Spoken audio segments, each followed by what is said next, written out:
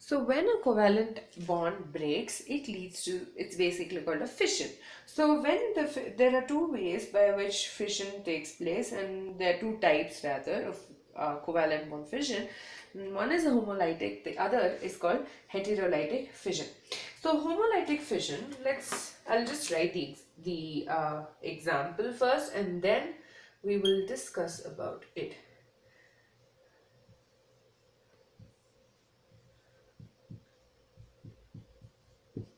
So homolytic fission takes place and leads to basically the formation of two atoms, and these atoms basically a bond is formed by the sharing of two electrons. And what happens in homolytic fission is each of these atoms will take one electron each, and they will have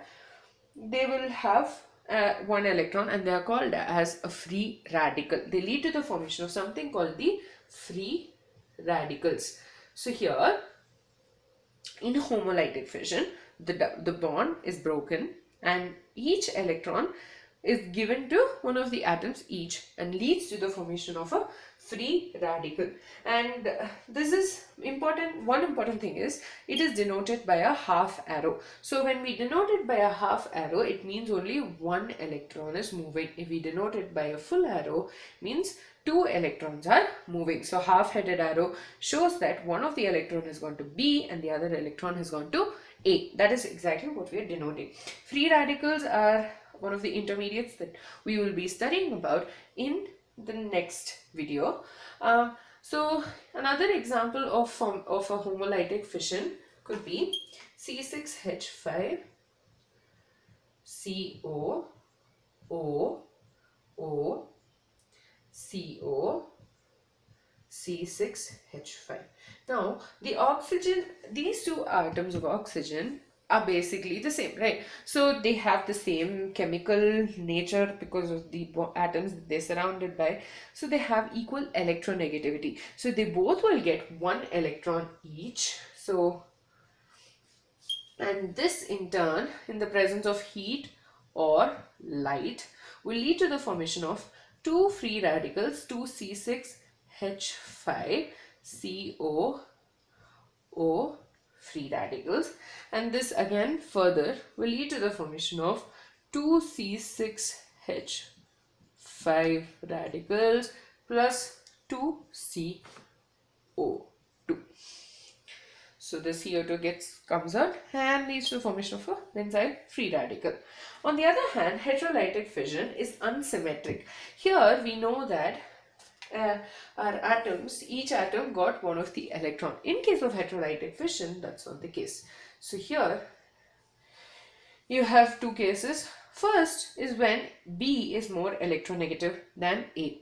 When B is more electronegative than A, this gets both the electrons and leads to the formation of A plus B minus. Similarly, if A is more electronegative than B, A will get both the electrons and lead to the formation of A minus plus B plus. Here in heterolytic fission, it is unsymmetrical in nature, which means one of the atoms is going to get both the electrons while the other is going to be left with a positive charge, and this in turn depends upon the electronegativity. Electronegativity is the ability of the atom to pull the shared electron towards itself. Now in case of carbon, if the carbon is more electronegative than the atom it's bound to, it leads to the formation of a negatively charged ion called as the carbanion, and when it gets the electron pair, when it's less electronegative than the atom it's attached to, it leads to the formation of a positively charged carbocation.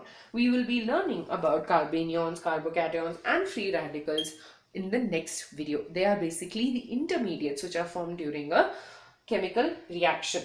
But before we go there is one thing we need to learn: curved arrows. If you notice, up until now we've had various curved arrows for resonance structures. Also we've had arrows which basically represent the change in bonding due to the electron redistribution. So it is denoted by a curved arrow, and this can be either the shift of electrons from a double bond to the adjacent sigma bond. And this is what we observed when we were writing various resonance structures. And here in this case, the electron pair is basically shifting from the pi bond to the other sigma or the adjacent bond. So here you will have X.